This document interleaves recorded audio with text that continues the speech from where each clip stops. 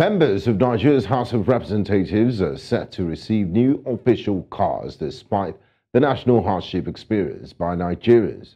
The move by the reps, largely criticized around the country, has been deemed untimely, insensitive to the plight of the common Nigerian and a means to increase the already skyrocketing cost of governance.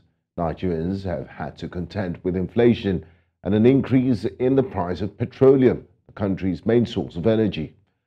As the cost of living keeps rising, the standard of living of the common Nigerian has drastically fallen, further leaving the decision of the National Assembly under the microscope. Now, joining me tonight for this discussion is Honorable Babajide Obanikoro, a member of the Ninth Assembly House of Representatives, and also Alesta Wilcox, a political analyst who joins us live from Lagos, Nigeria. A warm welcome to you, gentlemen, and thank you for joining me tonight at Politics HQ. Thank you for having me. It's my pleasure. Yes. I'd like to start with you, Alesta.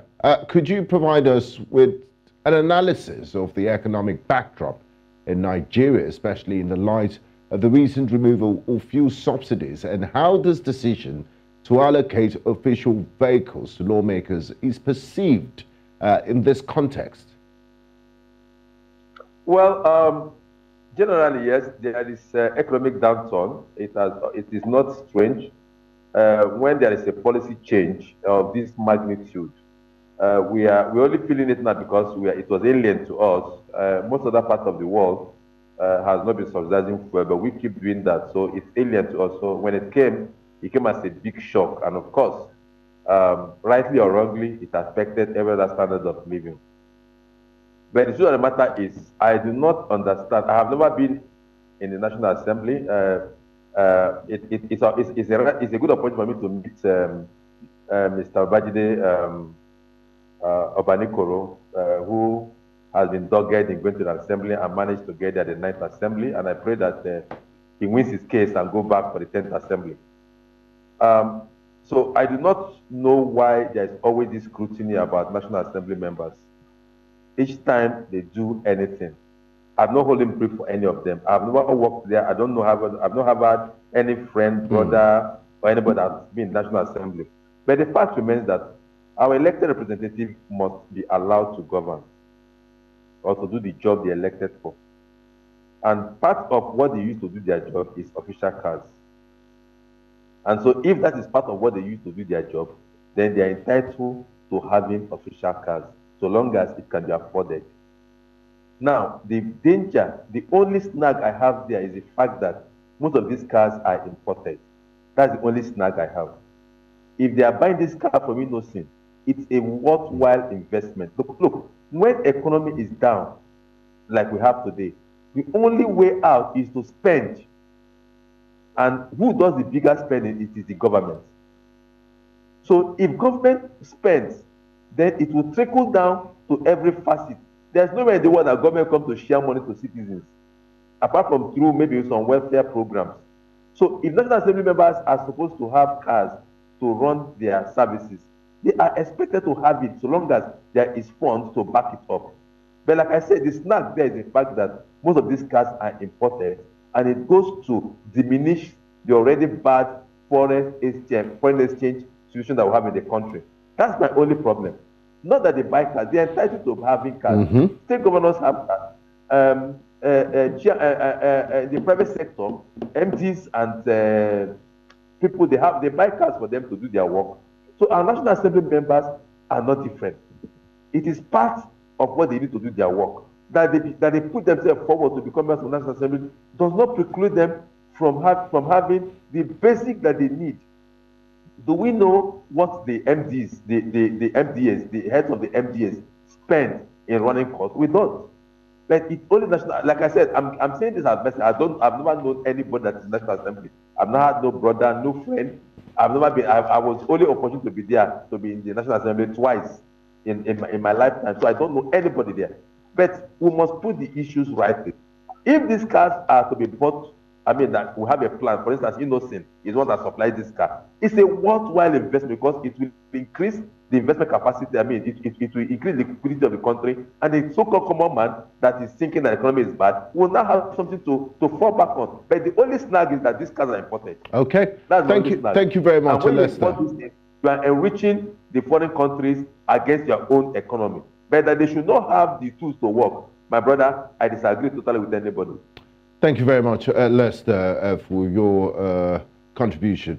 Now, I would like to bring in Honorable Babajide Obanikoro, someone that knows the inner workings of the National Assembly as a member of the Ninth Assembly, and there's every possibility of him returning to the 10th Assembly following the court case that ordered the rerun of elections in the Eti-Osa federal constituency. Now, Honorable Obanikoro, thank you very much for joining us on the program today. The statement issued by the House of Rep mentions that the vehicles are operational and the users tied to oversight functions. Alesta Wilcox earlier said that, of course, members of the National Assembly are entitled to operational vehicles, and that is only grouse is that they're not made in Nigeria vehicles. I mean, you look at a state like Abia State, the chief executive officer of that state, Alesta, does use an innocent vehicle made in Nigeria product. And people have said, looking at the present economic realities, buying a vehicle multiplied by 360 members of the National Assembly, at this point, looking at what ordinary Nigerians are going through, it's insensitive. So what's your take on this, and what do these vehicles do, and why are they considered essential for lawmakers' duties?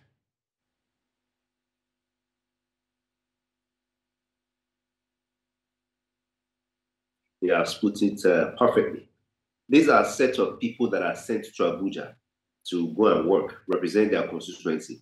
And some of them are going to Abuja for the first time. So they have to find a way to get around. And the easiest way to get around is to have a vehicle assigned to you. Don't forget, these vehicles belong to the National Assembly. And for the next 4 years, it's going to belong to the National Assembly. And after the 4 years, the National Assembly will reevaluate the vehicles. You know, the vehicles depreciate every year.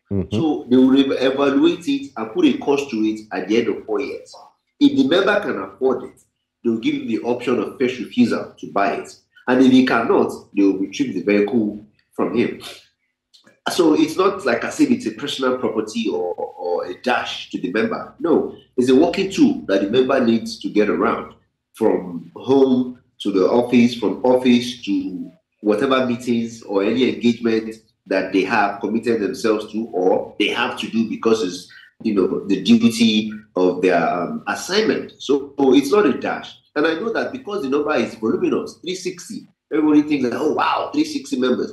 If you divide it by state, you will see that Lagos State, for example, we have 24. So that's 24 cars being bought from members representing Lagos State. A state like Bayelsa, they have just 6. So that's just 6 vehicles going to Bayelsa as a state. So if you break it down like that, you will see that it's actually not as bad as it seems when you put it in a lump sum and say National Assembly wants to procure 360 vehicles. It's operational vehicles that are not private vehicles that are at the end of 4 years. You have the first right of option to say, yes, I want to buy this vehicle, or no, I want to return it to the National Assembly. So it's not like that. And during the course of the 4 years, some amount of money will be deducted from your salary towards that same vehicle that you're talking about. And it's not like as if it's National Assembly that is maintaining the vehicle. The maintenance is on you as a person. So it's not as bad as it seems, or as we try to portray it. And I understand the hardship in the economy. We're all feeling the hardship, but work has to be done. And that's the reality of where we are. We have to face absolutely. Honorable Obanikoro, and no one is saying that senators and members of the House of Representatives are not entitled to these vehicles. I believe the bone of contention is the vehicles. if you go to different companies, they have official cars, and I know, like you said, these people left their jobs to come to Abuja. But looking at the present economic realities, why go for the high-end vehicles? There could be a middle ground. These vehicles, according to research, one of them cost up to 100 million naira. That money could be diverted into other ventures. Is there any way, well, why does it have to be those high-end SUVs? At the point of decision making, I was not there, so I can't say this is why the SUVs were decided on. But like I said, it also has to do with durability. It also has to do with comfort, because sometimes you drive from Abuja to other areas of the country, and you might want comfort. And maybe also they put into consideration some areas of our road. Also, they put in consideration security, because these SUVs get away easier than your normal vehicles. So I wasn't there at the point of decision, but I know that they decided on the Prado SUV. And like I said, there's a payback term that the amount being purchased for is not totally shouldered by the National Assembly. There's a payback plan where they deduct from your salary every month a certain amount that is being applied towards the payback of these vehicles. And like I said, in 4 years, after 4 years, they revalue the vehicle and tell you, okay, this is how much the vehicle is worth at this time of its vehicle's lifespan. Can you afford it? Yes, then you pay National Assembly for it. If you can't, then you return it. Thank you, Honorable Obanikoro. Now, back to you, Alesta. The statement issued by the National Assembly, the House of Representatives, I beg your pardon, indicates that these vehicles, like Honorable Obanikoro just confirmed, will be the property of the National Assembly during the 10th Assembly's tenure. How does this arrangement impact the accountability and responsibility of lawmakers in managing these assets? And what are the implications for taxpayers? Well, on a general note, I know that our democracy is very expensive. Considering our size and economic project, it's very expensive. We have 360 members in the House. We have 109 senators in the other House, having a total of 369. It's a humongous cost, because most members have never moved one motion before or even supported any. A lot of them are just sitting down there. With respect to Honorable Obanikoro, we all see this on national television and all whatnot. Even the oversight functions that they do, sometimes it is fraud with suspicion, with fraud, with corruption and all whatnot. So because of that, Nigerians do not see value in our National Assembly, which is for me is the unfortunate aspect of our democracy. It looks expensive, but if you compare ours, a country of 200 million to the UK, a country of about 70 million that has 658 members of their own assembly, then you know that what we are doing is a child's play here in Nigeria. But when you compare it in terms of our socioeconomic situation, you say it is large, because most members are just there warming the bench, by getting the same thing that every other person does. Now, without holding brief for National Assembly, they didn't pay me to hold brief for them, and I'm only saying this out of my own pure conscience and advice to Nigerians. It is high time we begin to have some respect for the National Assembly. Sincerely, I have watched the budget of National Assembly from 1999 till date. It's not National Assembly that has their budget around 120, 130 billion per year. And sometimes people think that money is only for the legislators. No, that money is for National Assembly, is both legislators and the management. Now, I'm sure the National Assembly has over 10,000 career civil servant workers. They are part of that money. The National Assembly has an institute, the Legislative Training Institute. It's part of that money. So they have one of the lowest budgets. But because they seem not to have lost faith with the country in terms of what they do, but nobody talks about the demands that comes on them.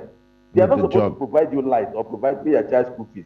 But most often than not, I'm sure Obanikoro will attest to this. A lot of people come to his house early in the morning and tell them that their wife just gave birth and all that, seriously has not been paid. So we put a lot of pressure on them, but we do not have respect for them. In terms of accountability, for me, it is not tidy.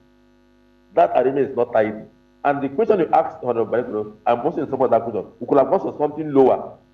Yes, his reasons are very valid, but something lower and something that that does not go out of the roof. For instance, when you're telling somebody you spend about 140 million naira to purchase a vehicle, we know the corruption embedded in that. We know the kind of backhand and all that. We know what government contracts are all about. These are some of the things that the society frowns at, that society are very, very worried about. But that they need operational tools, that is given. Nobody should come and tell me otherwise, that somebody is hungry. If you're hungry, fend for yourself. The government is not the one that feeds people. If you're hungry, try and fend for yourself. I'm fending for myself. I cannot wait for Obanikoro. I cannot wait at his door every day to say I'm not eating every day. But what about the insensitivity? I mean, you have to be sensitive to other conditions. I have said that. I've said that in terms of the cost. I've said that in terms of the cost, in terms of the kind of vehicle they are buying, in terms of the bidding and the process, I think there's a lot of corruption embedded in it. That's understandably, and so that should be separated from the fact that do they need working tools? Yes, they need working tools. Should their budget be increased to meet their needs? Yes, that's why I see that most times they depend on MDAs that they are supposed to be supervising to pay the cost of oversight functions, to pay their transport, to pay this, to give them money. So it inhibits their work. But if there is enough budgetary provision for them to do their work, some of these things will be checked and the country will be better off. Okay, so thank you, Alesta. Thank you, Alesta. I'd like to bring back Honorable Obanikoro into the conversation. Thank you. Now, Honorable Obanikoro, the need for off-road vehicles to reach remote areas is emphasized or cannot be overemphasized. How critical are those vehicles for lawmakers' ability to effectively represent their constituents? And let's talk about your experience in the 9th Assembly. You represent a federal constituency that has some remote communities. Eti-Osa local government. There are times that you have to take boats and canoes to this remote communities to carry out your legislative duties. Are there arrangements by the National Assembly Authority to cover the cost of that? Because even these SUVs, they can't run on water. They can't run on water. So can you share your experience with us and how important these tools of work are to your job? I must commend Mr. Alesta. He seems to understand the operations and dealings of the National Assembly too well. And he's speaking from a point of knowledge. And I wish a lot of Nigerians will also take their time to understand the process, and they will see that it's not as lucrative as it seems. And like you rightly said, there are some remote areas in my area where I have to go by boat, all the way down to Tomorrow. Those are riverine areas that you can only access by boat. And the truth of the matter is that there's a running cost that you get at the end of every month from National Assembly.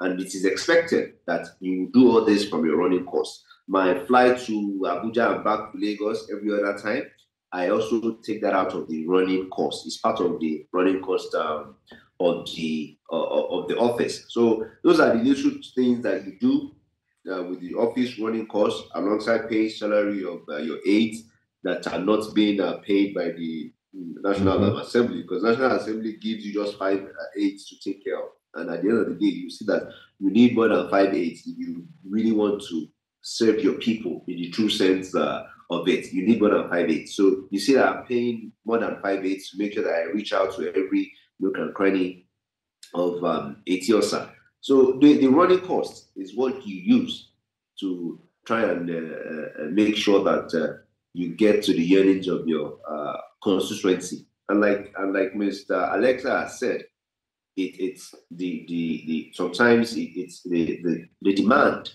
and expectation outweighs what you receive from the National Assembly.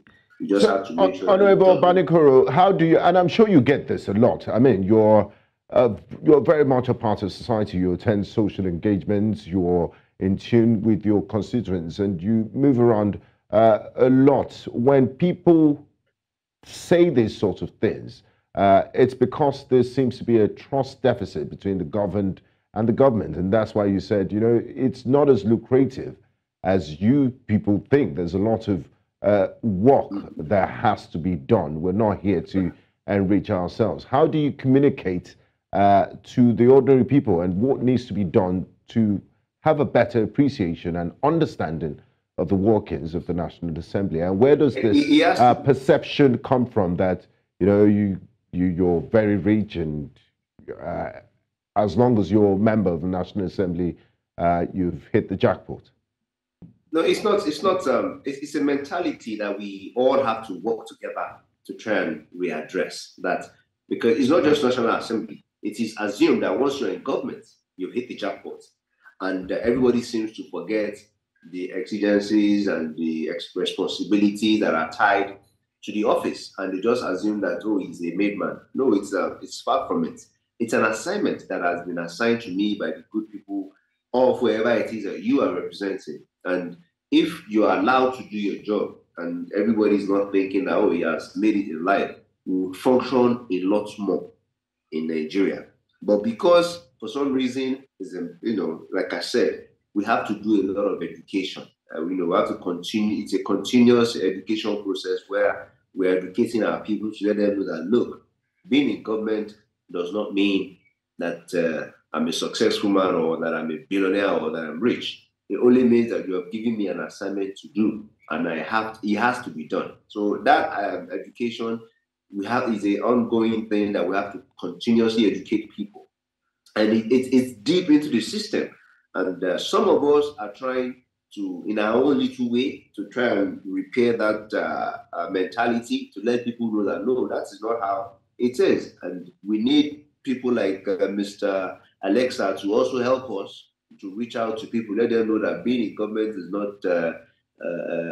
I've seen people that have been in government before, and today it's the grace of God, you know. So being we have to always put that into consideration. So it's a lot of work. You yourself, Gbenga, you have to also help us teach our people, and it's also the task of the media as well, because sometimes it's the media that portrays this image that shows people in this light. So what media also feeds people goes a long way than what anybody feeds people. So it's a collective effort that we all have to come together to. If I'm in my office and I'm not getting, like Mr. Alexa said, I'm not having to pay numerous hospital bills, I'm not having to pay school fees that are not mine, I'm not having to do all these expenses that are being put on me simply because I'm in office.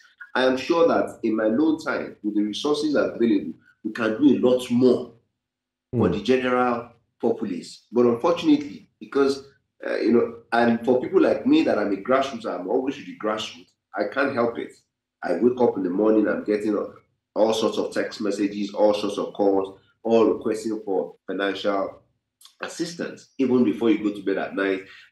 And if that goes to even the local government chairman, even the councillor of the ward, the House of Assembly, everybody, we all get all these calls. And so you're being forced, to make sure that as a mentality as well, you want to make sure that you are there for your people so that they don't go out there and start complaining about you. So you're trying to please almost everybody, which you yourself know that it's practically impossible, but you still find out that you have to do it just because it's a norm now that is socially accepted that as a rep member, every time they want to wipe their bum and they come to you, you have to wipe it. That's just unfortunately quite demanding task and job, if you ask me.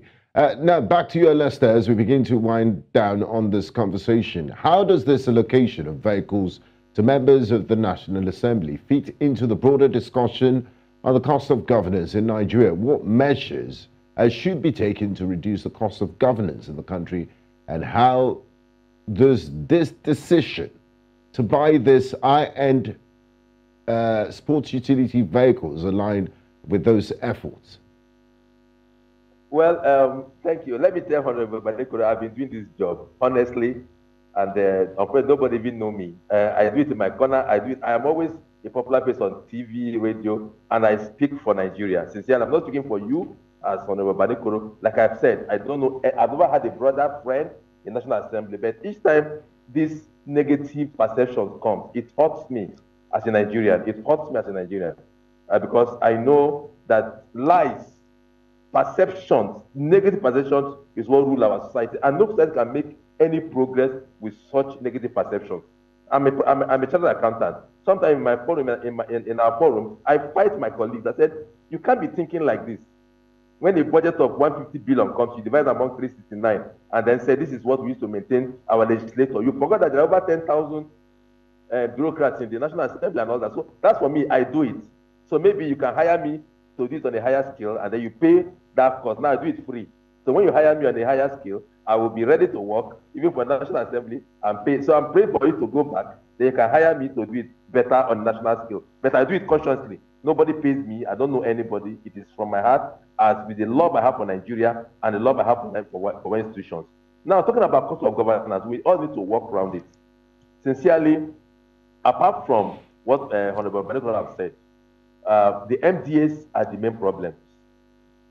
The MDAs, the accountability at that level is very, very low. Now, we are talking about the National Assembly. Do you know if they appoint an MD now or a DG, one of the MDAs, he will have like 2 official cars, driver, and all whatnot, gamut of other things. But we don't look at that. So the cost of governance is total. As far as I'm concerned, our National Assembly is the cheapest in terms of governance structure. Because I think it's just this last budget that they got 200 billion. I can't remember. Maybe Obanikoro will correct me. They've always been on 120, 150 billion. Meanwhile, even the judiciary has far more than that. Our education budget for education alone in Nigeria is far more than that. As for defense, the defense is in trillion, and a whole arm of government, a whole arm, which is the legislature, is having less than, in fact, say 200 billion. I mean, for me, look at what is that compared to the size. So, but it's not to say that everybody should not make sacrifices. No, everybody should make sacrifices. If you need to use, like before, like I remember in the Second Republic, they were using Peugeot made in Pan, made in Kaduna. So we've gone past that level. So, Honorable Obanikoro, when you go back, which I pray you go back, talk to your colleagues. If possible, let us patronize innocence. Let us encourage domestic assembly of cars. You have made the sacrifices. Let's keep making the sacrifices. And please tell your colleagues they should stop embarrassing National Assembly when they go for oversight functions and start collecting bribes from MDAs and start having scandals. We know the Rumote and this man from Benue, the scandal. We know the off your mic scandal. So there's a lot of scandal among them. That is where the trust deficit comes from. He who goes to Caesar must go with a clean hands. Thank you very much, Alesta. And Honorable Obanikoro. For us to keep defending you. I've never collected a copper from it. I don't even know anybody apart from you and I'm saying. Okay, so, thank you, Honorable. Thank you, Alesta. We have to wrap up this conversation shortly. Now, Honorable Obanikoro, as we wind up, let's talk about your upcoming elections. The courts did overturn the results of the elections that puts the Labour Party candidate as the representative of Eti-Osa Federal Constituency. How are preparations for the elections, and how confident are you in returning to the National Assembly as the representative of Eti-Osa Federal Constituency, looking at the quality and the level of opposition presented by the People's Democratic Party and also the Labour Party in your constituency? Well, as we speak now, we are within paperwork stages of the appeal, because the Labour Party and its candidate have appealed the decision of the tribunal court. So I believe in another 3-4 weeks we'll still be in appeal court. But be as it may, I'm solidly confident that the appeal court would also say that supplementary elections should be done, because indeed elections did not hold at the particular polling units that we are talking about, and the votes there is about 32,000 votes, which is about 5-6 times the margin of lead. So, and this time around, I believe it's a local election. And if you come to Eti-Osa, I want to believe I am arguably the most popular amongst the candidates that are up for selection. And when I say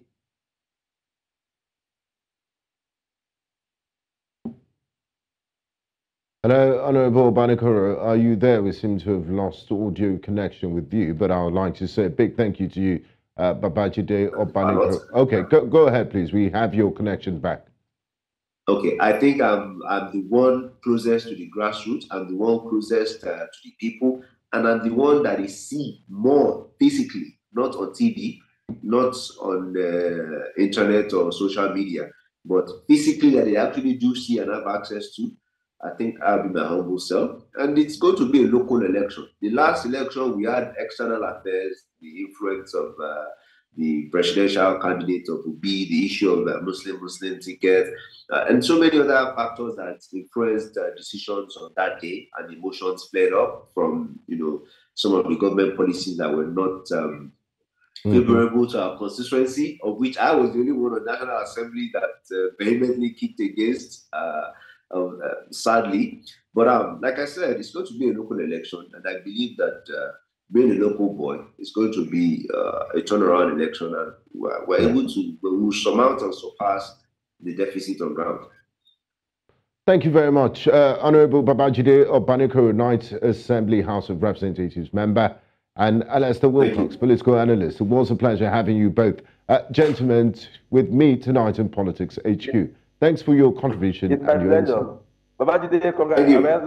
Let me wish you well, and hope that thank you, sir. You invite me to come and be at Carol. Thank you. Thank you, sir. Thank you, sir. I'll definitely reach out, sir. You're watching Politics HQ, News Central Television. We'll go on a quick break, and when we return, we'll look at a breaking news development where Court of Appeal in Abuja has voided the election of Senator Elisha Abo, the senator representing Adamawa North District, and declared the candidate of the People's Democratic Party, Amos Yohana, as the winner of the election. We'll get into details of this and more after the break. Do stay with us.